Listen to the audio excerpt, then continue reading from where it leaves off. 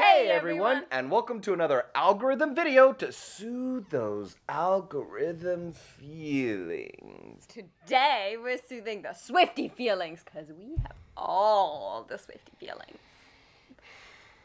First things first, this is my favorite beer from Franconia, the northern part of Bavaria, and I'm drinking it out of a Bavarian Stein. That's not what we call it. You don't call this a Stein. It's not a stone, is it? It's a cup. Yes, but are you sure the Bavarians don't call this a Stein? I cannot speak for any Bavarian. We call it a Stein because I thought you guys called it a Stein, but clearly you don't drink enough beer to call it anything. Prost. It tastes like bacon. I can smell the bacon. I love bacon. All right, now on to business.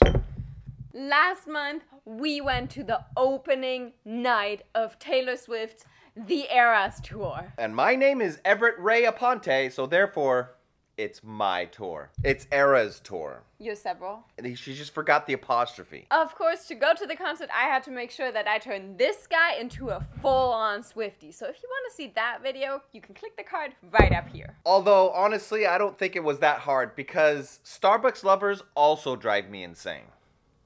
That's not the line.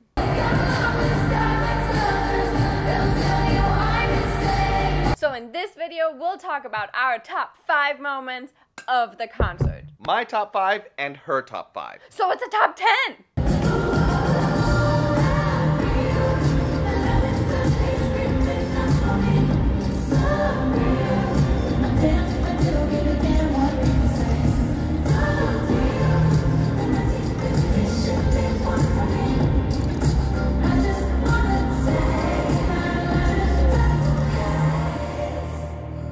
One of the amazing things about the Eras Tour is that Taylor Swift has many different openers for her 50 shows in the US. And Paramore only opened the shows in Arizona, which is one of the reasons I really wanted to be there. Paramore are an amazing band and they had a fantastic set.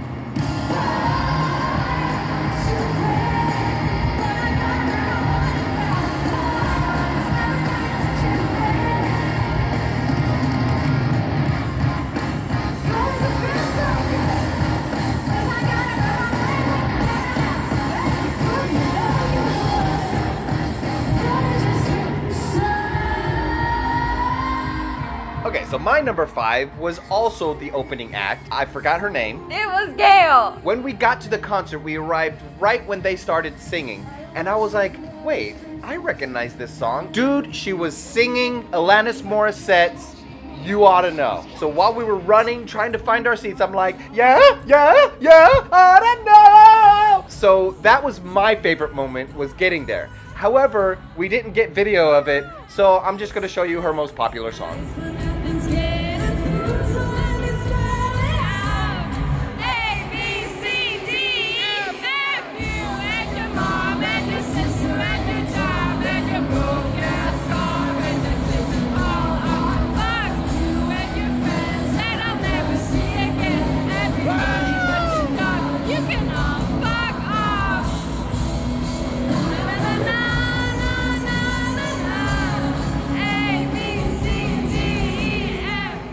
My number 4 favorite moment was making friendship bracelets and exchanging them with other Swifties and meeting other Swifties in general. Which wasn't hard because there were 70,000 of them. All the super cool outfits, the excitement, everything was so palpable, and especially after the pandemic, I just really enjoyed being in that moment. And so did Taylor, apparently. I don't know how to process all of this and the way that it's making me feel right now. Because it's been a really long time since I've been on tour. And I've missed you so much. And I'm so happy to see you. I can't even go into how much I missed you because there's no way to verbalize it. I just was so very aware of how much time I was going to have to spend away from you. And just know how much it means to me personally to be able to say to you, welcome to the Eras Tour. So for my number 4, let me explain something to you. I come from Austin, the live music capital of the world, so I'm used to going to small venues The most I've ever paid was like 60 bucks for Tool. I did see Radiohead at Red Rocks. That was my biggest event. The sheer magnitude of this concert blew my mind. So for my number 4, I have to say, my favorite part about it was the set, the transitions, and the stage. Like when she dived into the stage and swam. In the beginning, when she transitioned out of Lover Era and there's sparkles going down, and it's just yeah, magic. yeah. She's just gone. Yeah, it was really cool when the flares came down and then it sort of transitioned into the screen. That was cool.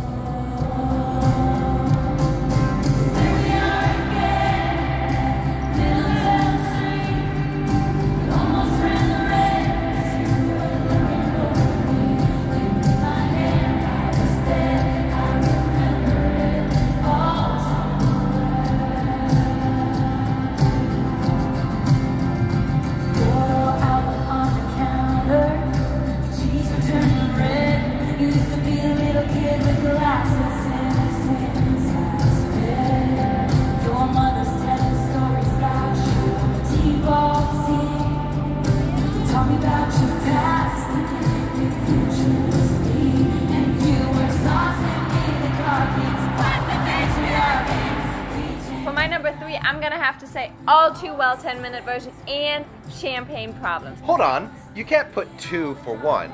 First of all, it's not fair to limit me to 5 things that are my favorite moments because I need at least 22. But let me explain why they go together. All Too Well 10-minute version and Champagne Problems are both songs that shouldn't really work in a stadium, but they do because Taylor wanted to scream, sing them with her fans, and we definitely all did. Oh, they scream sang them. One for the money, 2 for the show. I never was ready, so watch you go. Sometimes you just don't know the answer. Someone's on their knees and ask you what you would have made. Such a lovely bride, what a shame she's locked in the head. Find the real thing to say. She'll patch up the tapestry that I share. Fuck the patriarchy and she's fucked in the head. Those lines go together. So for my number 3, it's also a technical thing. Not only was the stage cool and the effects, but they gave each audience member a wristband which would light up in coordination with the song. And so from across the stadium, you could see like patterns with the lights. There were heart shapes, they would do waves, and then during Reputation, they had the snake. Like your tilted stage, role you made me play. Don't like it. My number 2 favorite moment has to be the acoustic set. It's just Taylor and her fans. Nobody else is on stage, nobody else is playing, nobody else is singing. It's just her. It's so intimate. And each concert has a different set for her acoustic. So she has 2 unique songs that she plays for every single concert. And so it's almost like the horoscope. She gives you the songs you need to hear on that day. So for the first concert, she played her first single, Tim McGraw. So you're gone, will you think Tim McGraw? I hope you think my favorite song. Let me dance you all night long. The room like a spotlight on the lake. When you And she played Mirror Ball. I mean, what an amazing song selection we got. I mean, we're so blessed. So let me, I gotta ask, what if you're saying it's like a horoscope? What does Mirror Ball mean to you? Mirror Ball is the song for all the burnt out gifted kids. I'm a burnt out gifted kid. I'm just gifted. I'm not ready to be burnt out. But we're always spinning, always trying to keep the light on us. Like a mirror ball. We're always trying to get people's attention. We're always Oh, like, that's yes. the one where she says, I want to keep you looking at me.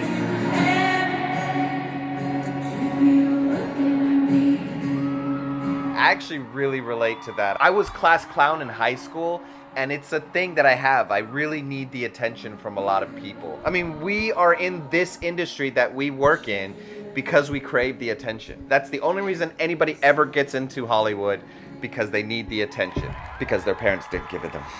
Burnt out gifted kid. So for my number 2, I'm gonna be totally a dude here because it was Reputation. I mean, guys.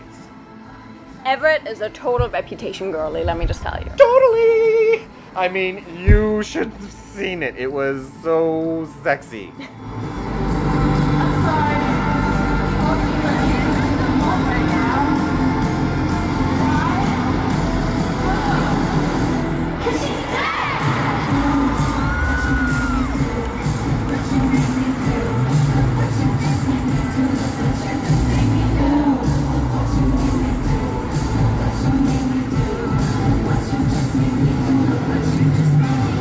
By the way, if we want to get into the Gaylor thing, I don't think she's straight up gay, but she's probably bi, at least bi-curious. Taylor does not write hairpin drop for the hairpin not to drop. Okay, perfect transition. My #1 moment was Shade never made anybody less gay. Shade never made anybody less gay.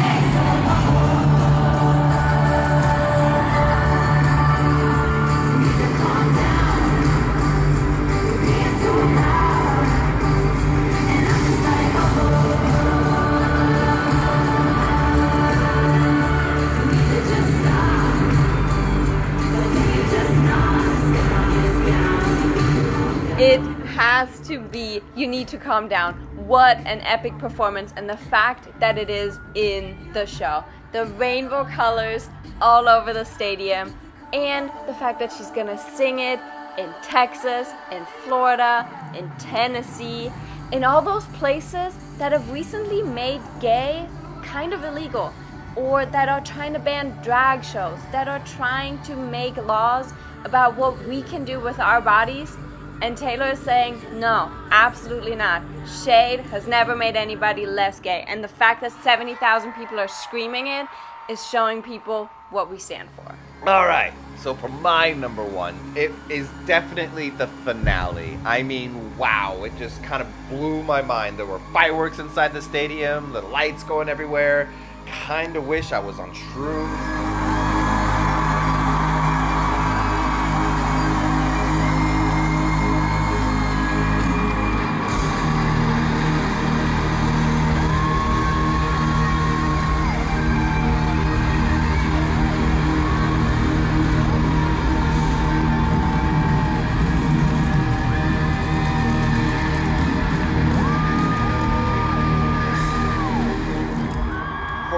Overall, it's clearly the spectacle that really kind of blew my mind. I mean, I like the music, it's okay, I'm not super into pop, but it made me appreciate her music for sure. I'm kind of a SWIFTIE almost. Yes! Yeah. Absolutely. I've definitely have been humming her songs in the shower. Don't forget to check out our episode from last week where she turns me into a SWIFTIE. Make sure you like the video, subscribe if you haven't already, and ring that bell so you get notified when we release another video. And thank you to all of our Patreons for keeping this channel special. We love you all. If you want to become a Patreon, join the family. The link is down below. I need another beer. Oh my gosh, I can't wait to go back. I'm going to the very last show in August. I am so excited. Oh. I love this tapestry.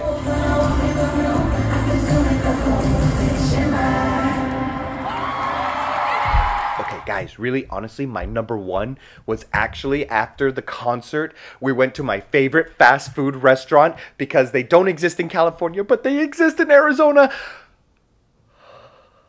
Whataburger. So we just went to Taylor Swift concert for Josie, but I get a little happy surprise in the end.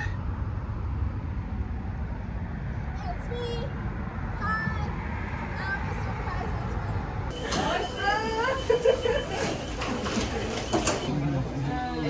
Oh my god.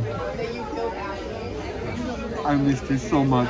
Always better than In-N-Out. Thanks for watching. Tschüss.